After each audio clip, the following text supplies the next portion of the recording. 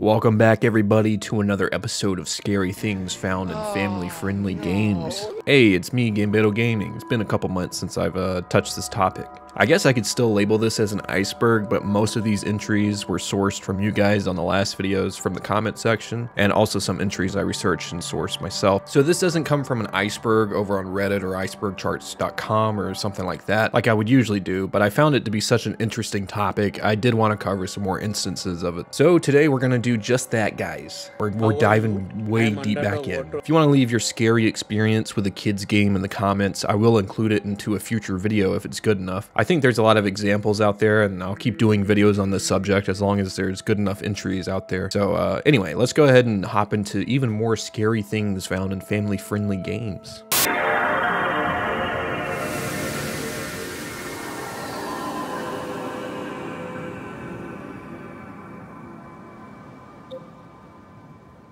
Distance is a fast-paced cyberpunk-esque racing game that takes players through some pretty wild environments from what I've seen.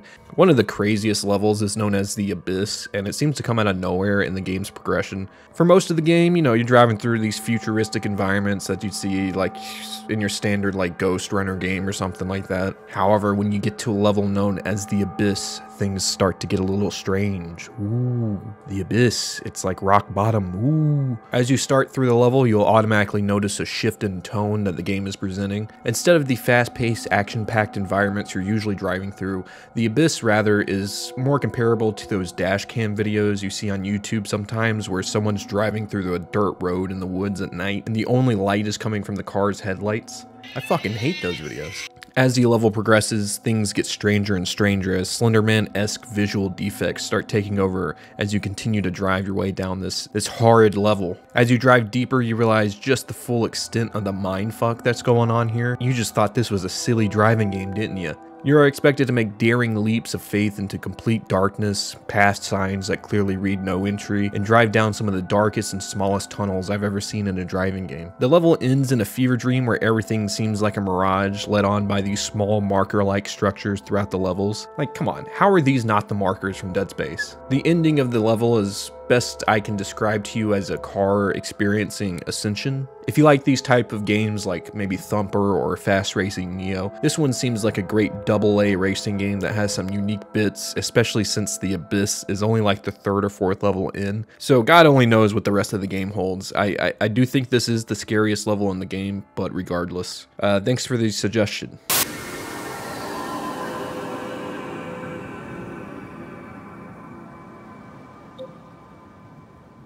A Hat in Time is one of the first feats in resurrecting the 3D platformer of yesteryears. The game's main inspiration is Super Mario 64, which is my favorite game ever made, so I must love this game, right? I must be beaming at the seams to talk about this one. Well, I haven't beaten the game.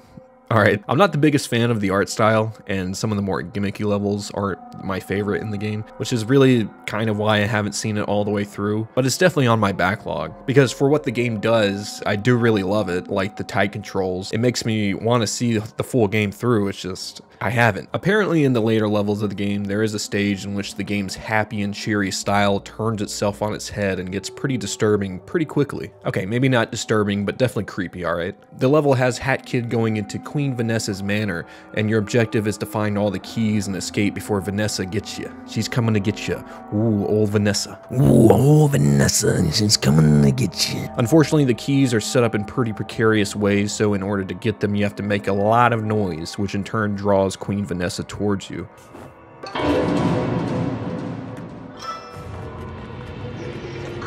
The level is equipped with hiding spots, and overall, at best, this feels like an alien isolation mission where your main objective is to just survive, and at worst, it resembles that Granny mobile game. Either is actually fire, to be honest. Both of those are great examples of horror done right, in my opinion, even Granny. But I actually get this weird nostalgia burst when I see this level, even though I've never played it. I think it's because it kind of resembles not only an objective, but also the camera angles in the level. Those small flash horror games you play back in the day online. The main few that come to my mind is something like Monster Basement or even the Garfield Haunted House games back in the day. Only real ones remember that game. The donut hunting game? Come on. Some dog nuts, bro? What do you mean by that? Regardless, researching this level made me realize I need to give Hat in Time a third chance at this point. I think I'm up to my third playthrough, attempt anyway. I actually think this comment sums up this level pretty well, and it's standing in the game. I like how cute and friendly the game is, like it's just so innocent. Then you get to this level, and remember the game is rated T for teen. I gotta say, small things like claw marks on the walls, having to sneak in front of Vanessa while she's in the shower, and having to pop this balloon 1,000 times before this key falls, all makes for one of the most unique horror levels I've seen in a 3D platformer.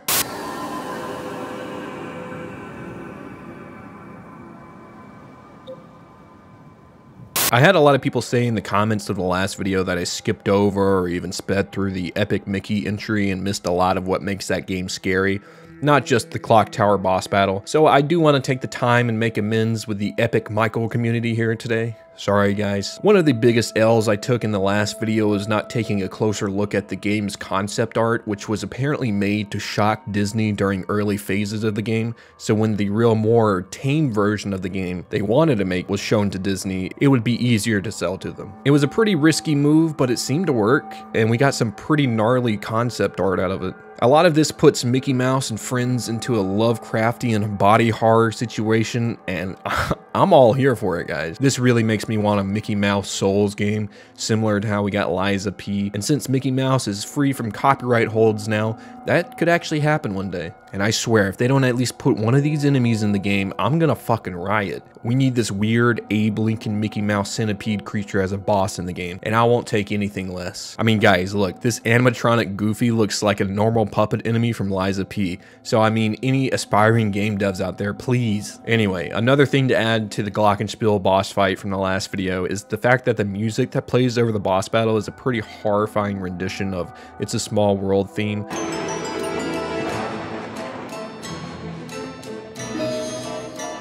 Also, that apparently you don't have to paint this guy's face back on. You can actually use the paint thinner in the game and peel this guy's face back layer by layer, like you're the US interrogating someone who has oil. Yeah, I think a little bit of that concept art ideals made it through into the game after all, guys. While I still think a Soul-style Mickey Mouse game would be pretty dope one day, I do think you can find a lot of dark and eerie things in this game if you dig deep enough. And that's the reason I kind of want to go back and see what it's all about. That and the second one on Wii U, I own both. Why do I own the second one? I never even beat the first one. Where did this come from? Why do I have this?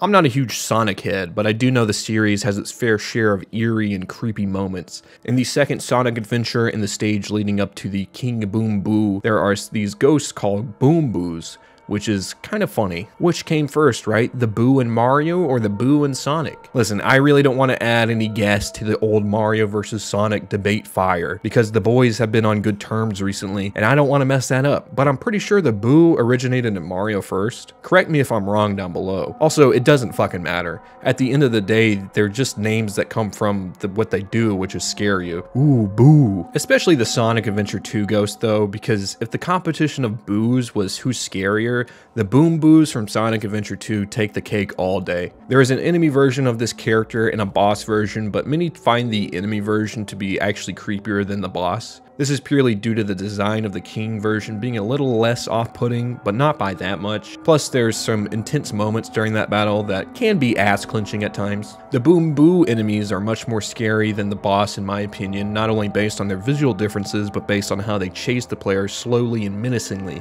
It also doesn't help that, a lot like the Boos in Super Mario 64, these start out much larger than the player, which makes them pretty intimidating when you roll into a room and all of a sudden you're in one of these guys' laps.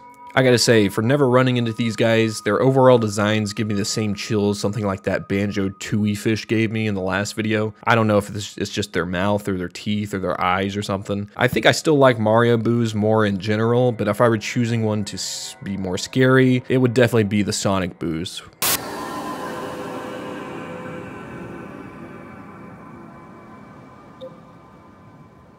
Psychonauts is a series I tried to get into multiple times, most recently around the release of the second game a few years ago. Every time though I sit down with the game, I enjoy my time, but I'm never hooked like I think a lot of other people got with the game. And I'm not sure if it's just the heady theming of the game or the fact I haven't gotten that far into the game to fully appreciate it. And as I see more of the game, I realize it's probably the latter, because the entry revealed to me just how dark a kid's game could be. Obviously Psychonauts isn't your traditional kid's game, but with its visual style and fun characters, it's safe to assume it was being marketed towards those who liked other kid-themed 3D platformers like Banjo-Kazooie or something. I think for once in one of these icebergs, I'll correctly use the term disturbing and it'll actually hold some weight. I know, I throw around that word in these videos more than Uncle Phil threw jazz out of that mansion, but this time I mean it. Psychonauts has one of the most dark and disturbing side areas, and it has to do with the character known as Mila. From what I remember of the game, the character is usually one of the more upbeat characters in the game, so for her to have one of the darker side stories in the game, it really took a lot of players by surprise.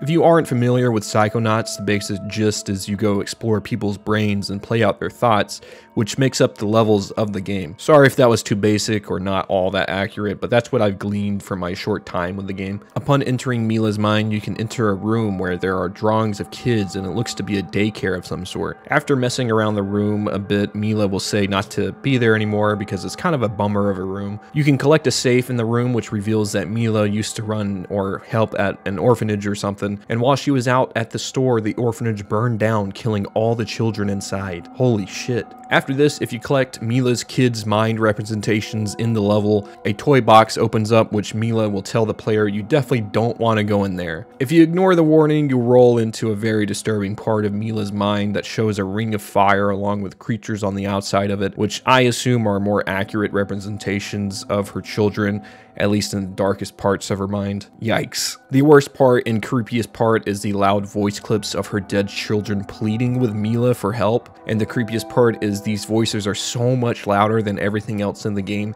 even Mila, who is narrating a bit while you're in the room. Let's get back to the party, okay? Then This probably just represents how loud these voices can be in her head if she doesn't store them away in a dark place of her mind. Jesus, I didn't think we'd be getting on therapy levels of grievance, but we're dealing with the brain here, so I guess, you know, they wanted to explore all their options when making this game. This is by far one of the most disturbing things you can find in a children's game, and considering you don't have to go that far off the beaten path to find it, makes me realize just how many kids were probably scarred by this after seeing it. Big ups to this person for bringing this one to my attention, because there's no way I would have known about it otherwise.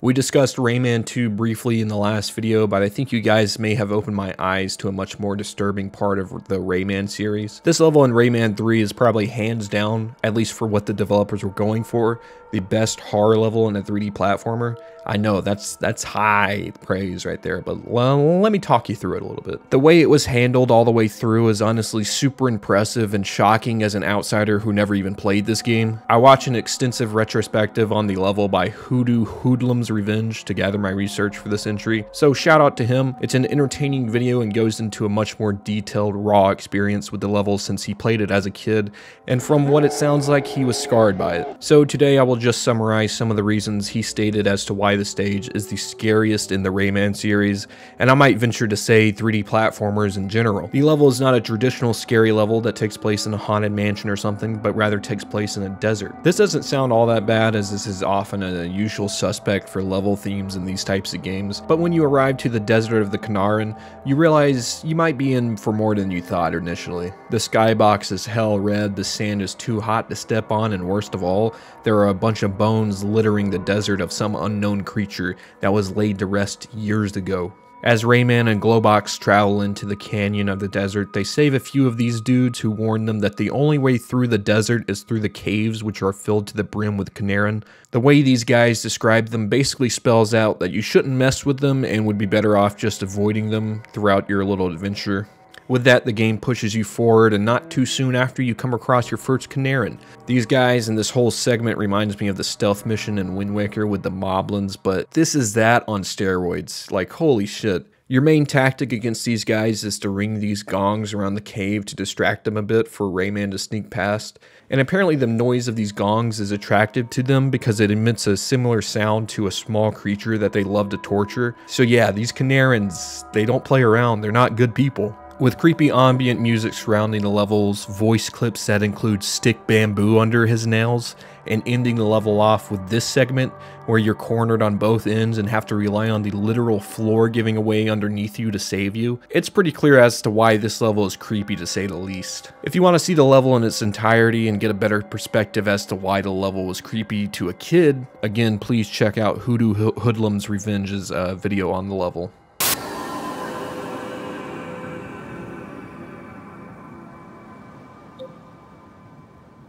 We talked a little bit about Super Paper Mario in the last video, but there was a large segment of the game that I was missing and I honestly just forgot about it. I'm pretty sure I remember beating Super Paper Mario when I was younger, and I remember a lot of unsettling stuff in the game, but by far the biggest shock and surprise was the reveal of the villain Mimi's true form. Almost out of nowhere, Mimi will appear to the player after masking herself as a familiar character to Mario and friends, until the true version comes through and reveals the truth. This makes Mimi reveal herself and transform into a giant spider creature right before the player's eyes.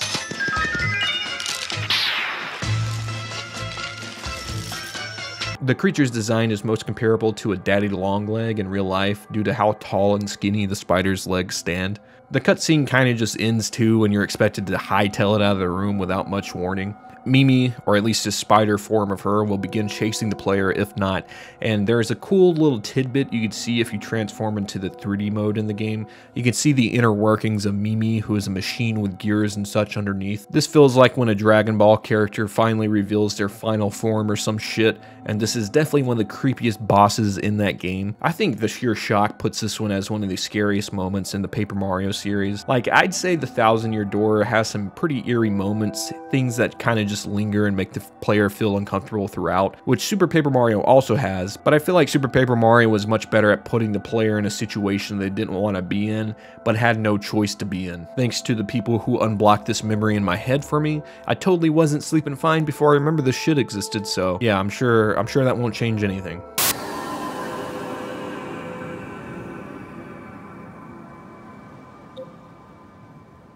Much like the arachnophobes with the Mimi boss battle jump scare, there is another phobia that Super Paper Mario tackles. I'd classify this next one as maybe megalophobia, but you could also probably get away with also tacking on thalassophobia with this one. When you enter this water segment of Super Paper Mario, it won't take you long to come across these large tentacles that at first seemed to be just like a level hazard. That is until you wade your way to the open part of the water and realize that the tentacles actually belong to an oversized blooper you will have to fight. This has got to be the biggest blooper Mario has ever fought, right? I mean, Blooper from Mario Sunshine was pretty large, but nowhere near this guy. The boss battle involves attacking its tentacles. Since Homie is too big, he kind of just chills in the back of the screen. Overall, the boss battle isn't that hard and the giant creature can be taken down with relative ease, but that doesn't lessen the fear some people had when the tentacles would chase them or when the blooper finally revealed itself. I feel like Super Paper Mario has a lot more creepy stuff lying underneath that I'm just not remembering right now, so please let me know if you guys have anything else worth covering from this game specifically.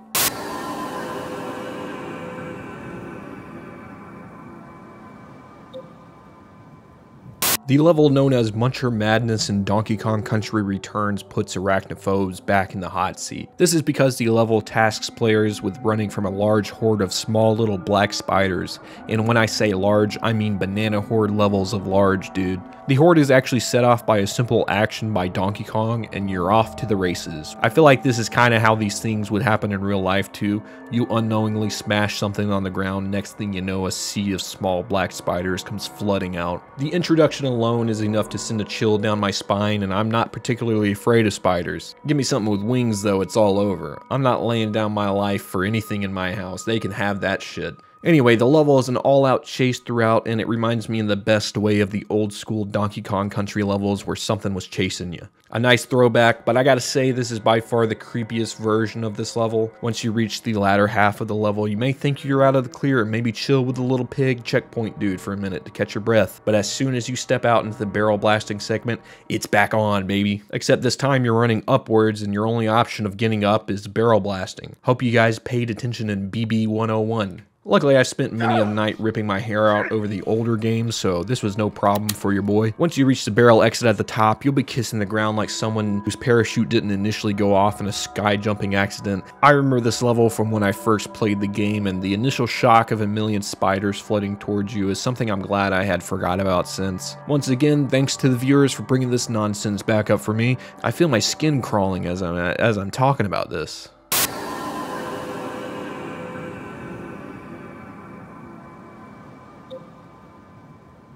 Grabbed by the Ghoulies is a Rareware game I have yet to play, but it's definitely on my backlog, sort of. I'd probably play it on Rare Replay if I were to, but it looks like it has a bunch of Rareware charm, and it's one of the first games they made after the big Microsoft acquisition. While the game looks more like a video game version of Scooby-Doo, the game actually has some creepy moments hidden within. One of the scariest things in the game is a character known as the Grim Reaper. This is an enemy in the game that cannot be killed and only knocked out. Much like the real-life lore of the Grim Reaper, you can't defeat death, but you can at least knock it off balance, apparently. I think this is the real-life equivalent of probably like taking vitamins or staying hydrated or something. Not only is the Grim Reaper enemy undefeatable, but they can one-shot the player and will kill anything in its way to get to the player. It will also almost always beeline it straight towards the player, and it has a pretty fast walking speed, so if you have one on you, you better be moving constantly. It's also worth noting these guys not only change the charming music to wind and weird ambient sounds, but they also suck the color out of the environment in a small radius that surrounds them.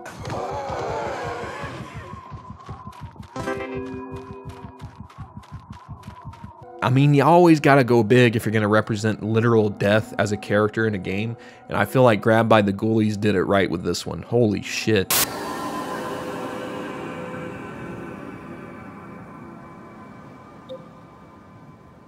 The WWE games for me have become like the UFC games. They're not great games, but at least they achieve some sort of semblance of the real life thing they're trying to simulate. However, back in the day, these games were kind of the shit. I was a kid once, and the plot lines to WWE were simple and fun to follow for a kid, so when the game came out and I could do that but actually fight in it, I was all over that shit. How could I not be? One game in particular that gained a following since its release was WWE SmackDown vs. Raw 2011, which had pretty impressive visuals for the time and still kind of hold up to some of the lower end releases of the modern games, but don't tell anybody I said that. Not only that, but the game had a lot of content, and it was kind of before the days of DLC, so the game wasn't played with a bunch of wrestlers you couldn't play as without paying up first. Not only that, but it actually had a mode that allowed players to play as different characters in their road to WrestleMania. In one of these modes, the player has the chance to run across The Undertaker, who in the WWE is known for presenting darker themes of death and stuff of that nature to the program. Real charming guy we got here. Anyway, if you play as Dolph Ziggler in his road to WrestleMania, you will run across Undertaker's cult. That's the best way I can describe it. There is one particular section where you have to take on a full Royal Rumble,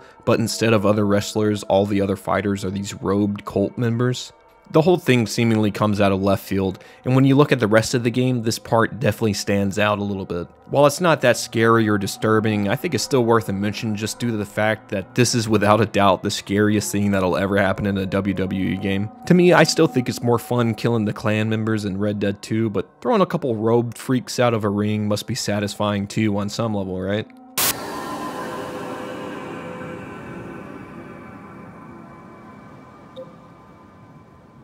This one might be slightly controversial as it's not really all that creepy or really from a kid's game per se, but I think it's still worth talking about. The TREX demo for PS1 was one of the most popular demo discs out there because of how impressive it was for the time. While it's literally just a 3D model of a dinosaur walking around, it was still competing with visuals that still look like this. So yeah, this was a little impressive. I've seen some people on the internet and some Reddit threads and other forums say that this demo actually creeped them out as children. I can actually see what they mean, and it's purely due to the fact that this demo takes place with a solid black backdrop. Obviously the devs didn't want to put any unnecessary time and assets into a background when the main focus was, let's see how clean we can get this T-Rex looking on this system. So it makes sense as to why he comes marching out of darkness, but it's still kind of eerie. My best comparison to something I experienced as a kid was from a game known as Shark Hunting the Great White. The game tasked players with gearing up and going shark hunting. Yeah, this was a little pre-PETA. The game had a lot of different levels you could go on dives in, and almost always the water would be murky and low visibility. This was due to hardware limitations, but it actually lent itself nice to the creepy atmosphere the game was going for. It's really just you and a bunch of sharks you can't see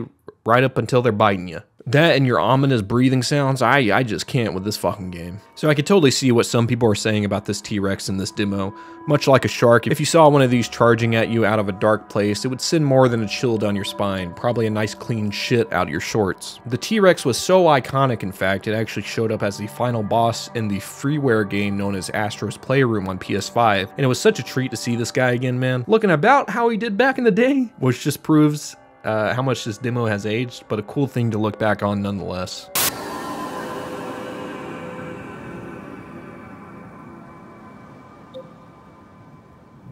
By far the most dark and creepy Harvest Moon in my opinion is Wonderful Life on GameCube. The tone of the game and some of the things that happen throughout the game make it the most true to life, but also the darkest. Even with a new coat of paint, this game hasn't lost its eerie charm it's always had, and one of the things from this game I want to talk about is the ambience the game presents through your everyday life in Forget-Me-Not Valley. The game is full of typical cheery Harvest Moon tracks you come to expect, but there is also just as much silence followed by ambient sounds of nature and the outside world in the game. One spot in particular that is creepy and ominous is the trail leading out of the valley and into the big city. This served as the connection to the Game Boy Advance, and this was that part of the game, as the GameCube and Game Boy Advance worked hand in hand for certain games, including A Wonderful Life. The link was basically allowing players to get unique items into the respective games from the other game. For example, the shop owner Van will visit both Forget-Me-Not Valley and Mineral Town and sell things to the player from each in the other game. It was a pretty cool idea, but made these items hard to get if you didn't have the link cable or even a Game Boy Advance at all. Regardless, today we aren't talking about the link connection, but rather the area right before you walk up the path to Mineral Town in the city. Any music that might have been playing from the nearby farm stops and the player is greeted with heavy ambient wind that honestly just makes me want to hightail it and get home.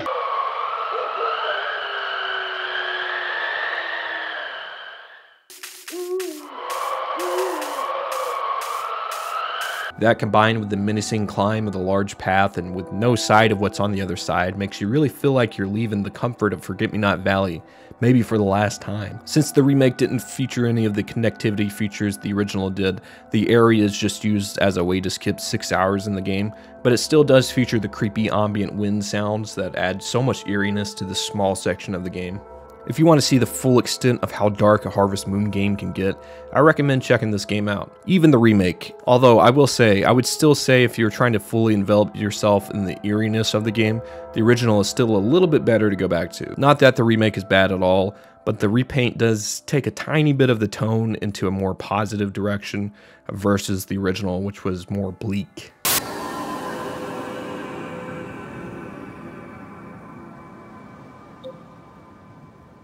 I don't really know my metric of ranking a gamer if they played Glover or not. Like, I don't know if I should immensely respect you or despise the fact you exist. I unfortunately played this dumbass game that was way too hard for what it was supposed to be. Like, I love Glover for all the charm the game has and for trying something that nobody else was willing to do. For good reason, the shit didn't work. Listen, the gameplay sucks, the controls are sluggish, and everything about the game is very frustrating. However, this doesn't stop the game from surprising people here and there. If the scariest thing in the game isn't how shockingly bad the controls work, then it's gotta be the overworld. The game starts as you are one of two gloves who gets separated after a wizard accidentally blows up his brew and sends him careening to his own death. Yeah, no, he's dead. Woo. One of the gloves goes flying into the pot whilst Glover goes flying out the window into the overworld. The glove that fell into the pot emerges as the evil glove known as Cross Stitch, who has one of the most spine-chilling laughs for a kid's game I've ever heard. And don't worry, you'll get real familiar with this laugh, as it happens every fucking time you leave a level. I'm not shitting you here. Not only that, but after this fiasco took place, the surrounding world that was once vibrant and bright is now coated in a hell-red skybox and creepy ambient sounds along with the random caw of a crow every once in a while. Whee! I get the game wants to portray doom and despair, but this one a little overboard, right? I think a game of this generation that got this turning the overworld into a hellscape thing right was Banjo-Tooie, which shows the doom and gloom of Spiral Mountain after Grunty's reign of hellfire, even down to the burnt corpse of Bottles chilling in Banjo's front lawn. See, now that's tasteful. Whatever the hell this Glover shit is doing though, I mean, are you trying to scar kids or something? The ambient sounds of the overworld combined with the sinister laugh of cross-stitch anytime you enter back into the overworld makes this one of the most disturbing home areas in a 3D platformer for me.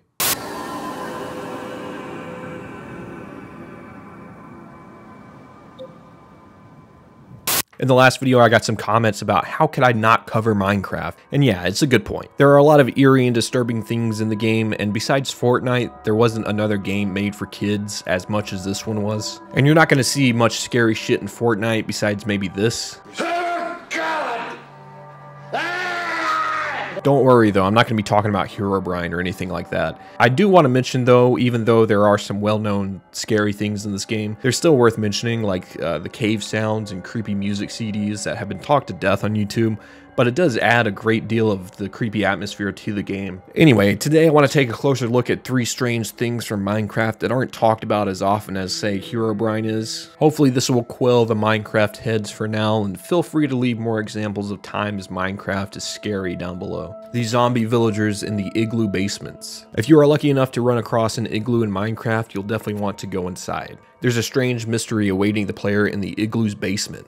I know, right? Igloo's basement? I've never heard of an igloo having a full-ass basement. Well, that's exactly what they want you to think, alright? When you go down there, you'll find a trapped villager along with a zombie villager, both caged away. Along with these prisoners, you can find a brewing stand along with a cauldron and some other small items. At the end of the day, this is simply a tutorial area for curing zombie villagers, but the way the game sets it up is a bit more ominous in my opinion. The fact you stumble across an abandoned igloo in the middle of nowhere and these 2 chads are just down there freezing to death. Like, who did this and where are they? It's probably a witch, but still, where is she? You want to know how I know this is fucked up? Alright, imagine this exact same scenario, right? But you're in tall trees in Red Dead 2, and you run across a random igloo in the mountains and you enter it. You find a ladder heading downstairs into the igloo's basement. Then you arrive on the scene of 2 people in jail, one alive and one, well, unalived.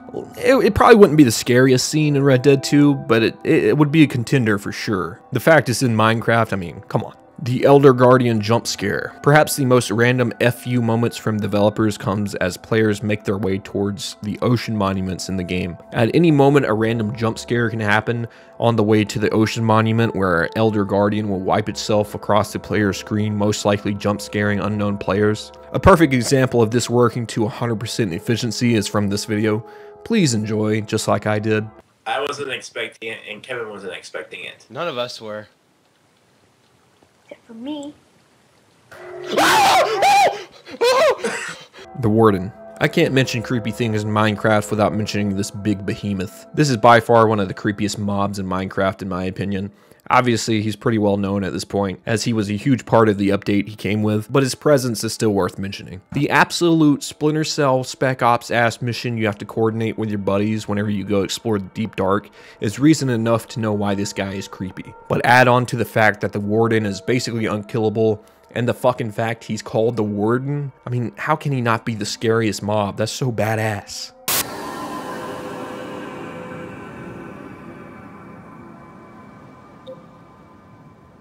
I'm not really well versed in Sims lore, so you'll have to bear with me through this entry, but I really do like the Sims games. Sims 2 is one of the best before EA started to piecemeal out everything in the game for DLC, and the game was pretty stacked full of content. The game still saw a decent amount of expansions, but they are expansions that felt like actual expansions on the game, at least back in the day. One of these expansions was the introduction of apartments in the area known as Belladonna Cove. In this area, you can see most of the town from the furthest out camera view there is in the game, but this isn't all the map has to offer. If you zoom out and look in the area in the far corner of the map, you can see a lonesome shack near a river. At first glance, the shack just seems to be some sort of scenery or something maybe, but if you dive into it a bit deeper, the reference is actually a lot darker than you might expect. Using mods or some sort of coding, you can take the camera into a free camera mode and zoom into parts of the map that you'd otherwise not be able to access. By doing this, people have zoomed in closer to the structure, and the actual building itself reveals a lot as to what this building might be referencing. I didn't know this since I'm a low-life American, but apparently the legend of the Baba Yaga has a bit more of an origin than just being a nickname for John Wick. We called him Baba Yaga. The headquarters of the Baba Yaga, otherwise known as the witch in Slavic folklore, is actually a house that has giant chicken legs protruding out of the bottom. When we take a closer look at the shack, we can see that 2 spiral staircases make up the house's legs and supports. But if we take an even closer look, we can see the 2 footprints that look to resemble chicken footprints. This is a direct reference to the Baba Yaga myth, and it's super interesting that they delved this deep into the lore of the creature to include something like this in the game. If you want a more in-depth look and backstory of the Baba Yaga, check out this video by the YouTuber SimsLore. The lady who did it says she is Romanian and heard many stories of the Baba Yaga growing up. So if you want someone's perspective like that, definitely go check out that video.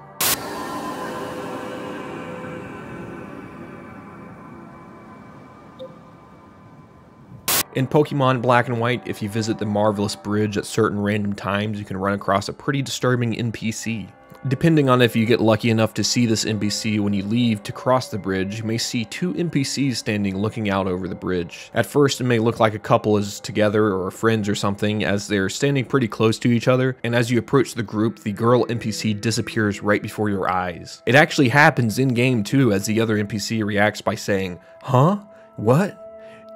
Did she just disappear?" Apparently this is just a random occurrence and doesn't have that much significance other than being a creepy moment in the game you can run across if you're lucky enough. Or I guess unlucky enough. Man, I love stuff like this, as it shouldn't need to be explained, right? It's simply just a ghost girl who hasn't passed on yet and is haunting that bridge. Although it does make you think why it's a bridge though. Yikes. There's an interesting theory out there that suggests that this may be an actual person in the game, but her Abra or some other Pokemon teleports her right as you approach. Hey, real quick, it's Gambito After Hours editing this. So I got one thing a little bit wrong here, or I missed a little piece of information. Apparently this old lady inside the room here will tell you about the girl after she disappears, saying she used to spend a lot of time with her Abra there and that she was so full of energy. It's not a full confirmation of this theory about her Abra teleporting her away. It doesn't confirm that she's not in fact a ghost, but it does kind of add a little bit of weight to that theory, since this old lady has seen her in the past with her Abra messing around on the bridge. So maybe there's a little bit more weight to this theory than I initially thought.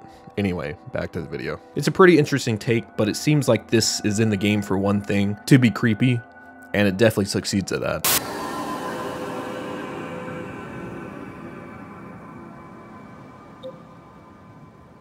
Animal Crossing is usually a pretty happy-go-lucky game, right? But sometimes it can get a little dark and despicable, especially late at night. Today I want to take it back to where the series began and talk about a pretty disturbing Easter egg that can happen to your player character if you're not careful. If you decide to take the in-game train to visit another player's town, you would be told not to reset your GameCube, and this is pretty crucial, especially since you're not in your own town. But if you do, some interesting results do occur. The game will restart as usual, but when you exit your house, there is no resetty to bitch you out this time. Instead, the punishment for resetting is much more in your face, literally. Your character is cursed with having a gyroid face now, and his 3-hole face design on your villager is wholly disturbing. The character Coco kind of normalized this look in later games, but even if you catch her on a foggy night, this shit is still kind of creepy to me. The choice of a gyroid face isn't random either, as it is a cheeky way to remind players to save any chance they get and not to reset, as the person you go to save is a gyroid. I don't think there is any better reminder than cursing the player's face to look like a bowling ball, but that's just me.